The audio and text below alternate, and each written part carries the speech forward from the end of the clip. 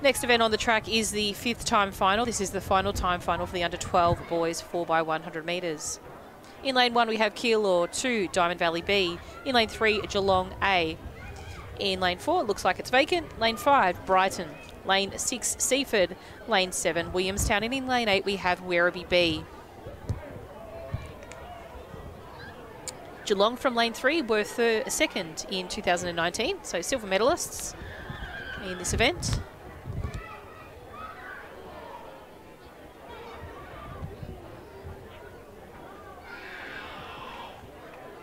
Make sure you are checking out Results Hub for the consolidated results of these time finals.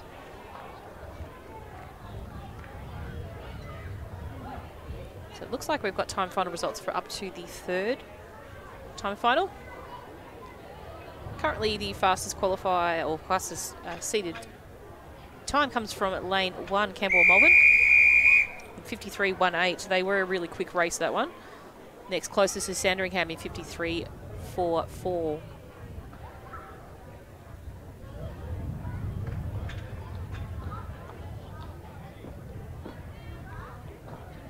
On your marks.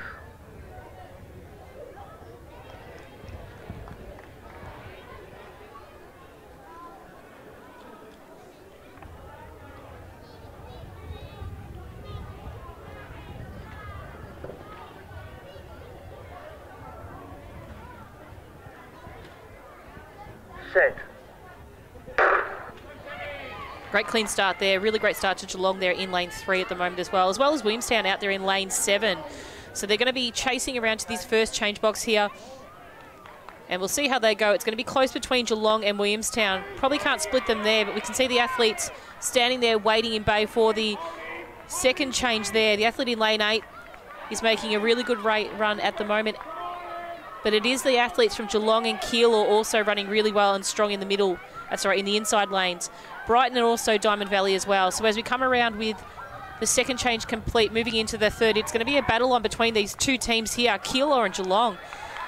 But it is the athlete in lane 1. He is the state champion of this event, so we're going to see him run through. He's going to finish it off really, really strong. We've seen him before. Very, very great to watch. So congratulations, sensational effort. Taking out first, second Geelong. Moving back to the remainder of the field, we've got Brighton, Werribee finishing strongly, Diamond Valley and Williamstown.